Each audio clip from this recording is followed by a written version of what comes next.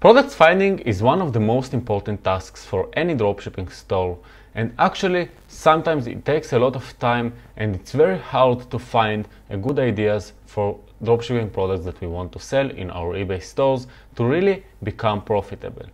In this video I want to share with you one of the best product finding methods that I discovered around 2 months ago and I'm using in my stores right now. So I want to reveal you the reverse products finding method that we discovered 2 months ago, and actually it works for any supplier and any marketplace.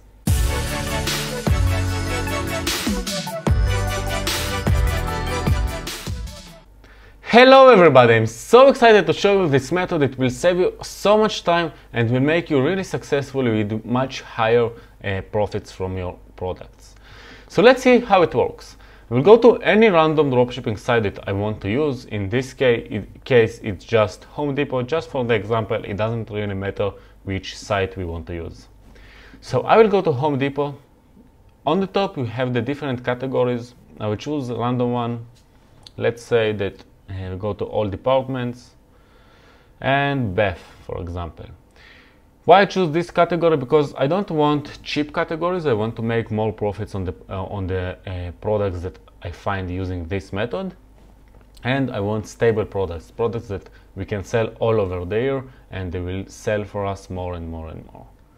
So if I went to bath, I want to overview a bit the category. I want to just have a little bit understanding of what's going on in this category. So I'll just go and scroll a little bit in this category just to see what's going on here. So after I got some idea about what's going on in this category, I will go to a site which is called Watch Count. After that I will choose the category here on the right that is right for the site that I'm using. In this case it's Home Depot, so I will go to Home and Garden. Actually, if I would search for example for toys, so I would go to category of toys. If I something like for things like kids, things like this, I would go for this category. It just depends on which things are you searching for. So in this case, again, as I said, I'm choosing the Home and Garden and the marketplace of US. Then I will go to the category that I chose before and I will just take the name of the category. I will not take any specific keyword. It should be something really general, so I will just take bath. Put under the keywords, show me. And then let's see what we see here. So first, as I said, I want to, in this method, to focus on more expensive products. So this one not good for me, it's tower, not good, not good, not good. This one is great, it's $129. Let's see what we have with this product. First of all, I can check the image and see that it's really reminding me something that I saw before.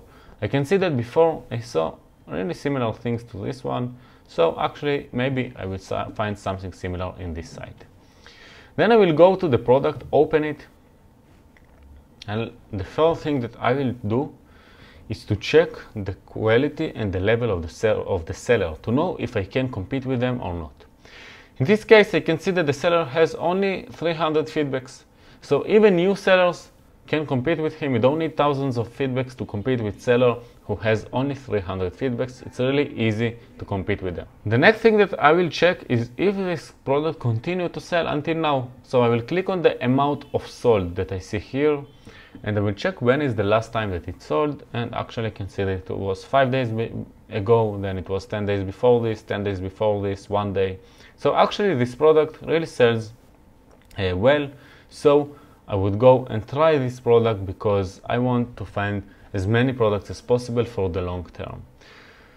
So, by the way, we can also see here 18 people viewed per day, which is super cool, and it means that this product is really hot right now.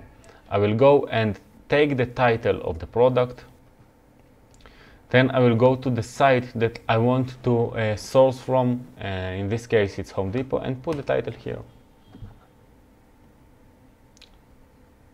And let's see what we found. First of all, I want to say that I didn't prepare something before the video. I just made the research now with you. So we can see really similar product, maybe it's even the same product here, and yeah, it looks very similar, maybe the same product. I can see that this product cost $79 while this one cost $129. So if I take 129 multiply, let's say that we have tax,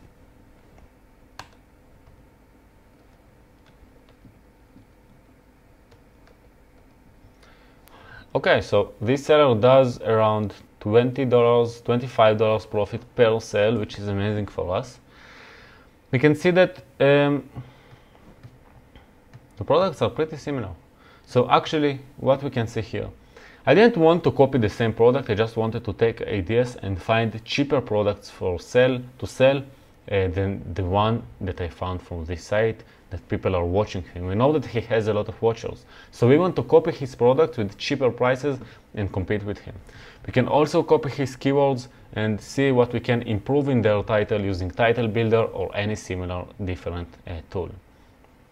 So what we see here, we can just copy this product, list to our store and compete with the seller that we saw before. Then you can take actually the whole niche. I wouldn't take only one product, I would take the whole niche, click extract and just list all of these products with bulk upload, because I know that these products are selling well. We saw it on the watch count site and we saw that we really can compete even with the prices with a different seller. I can also then go to the seller and see other ideas from the same seller to make even more profit and get even more dropshipping, hot dropshipping products. See you in the next videos. I'm really happy to share this method with you. I'm sure that it will help you a lot to increase your profits and make huge profits with your dropshipping business. For any question, I'm here under the video. Just ask in the comments section. Don't forget to subscribe for this YouTube channel and like this video, share with your friends. Bye bye.